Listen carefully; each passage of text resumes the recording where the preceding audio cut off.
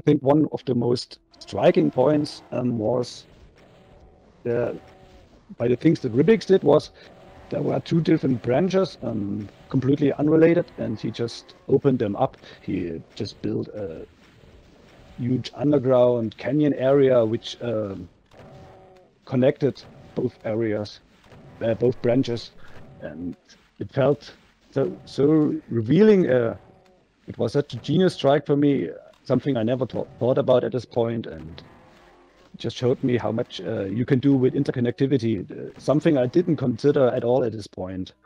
That's really interesting. Yeah. Because the second thing. Sorry, I was just going to say that interconnectivity is something that I associate with you the most, and I think most people have come to know you as, you know, the person who puts that kind of interconnectivity into their maps. So it's interesting to hear where that influence began, and that it was with Ribbiks. It was definitely Ribbiks who just hit me toward this. It wasn't really on my mind at this point. The other thing, I think this was the first lesson that Ribbiks told me. We didn't talk that much. I'm generally rather intimidated due to my not that good English at that point. Back in 2014, it was even worse, and so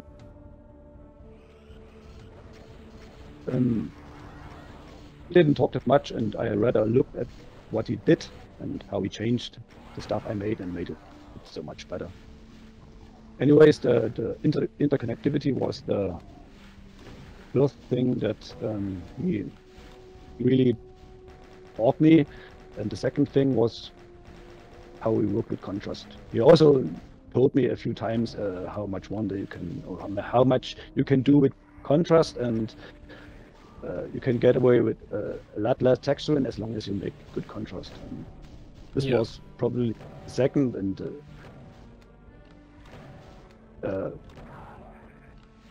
another lesson. The other lesson that I took from him, and that I stick to even nowadays.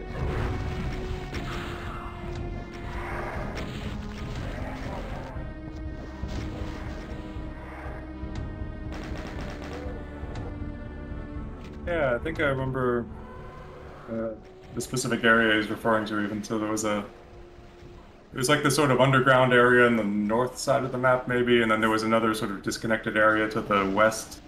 And sort of instinctually, I just figured it would make more sense to connect the two areas, make it a bigger, more open thing.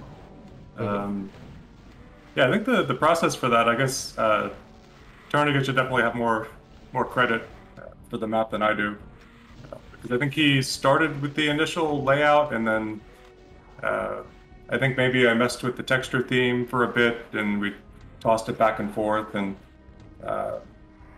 I think like the genesis of most of the rooms was on his end, and most of what I did was maybe refinement or adding gameplay elements. And I do recall that towards the end he really took the lead with all the detailing around the outside, like the big blood ocean and all the little structures in there.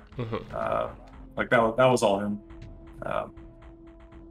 But yeah, I forget how many times we had sent it back and forth. It was quite a few, but he definitely did the bulk of the work, I think.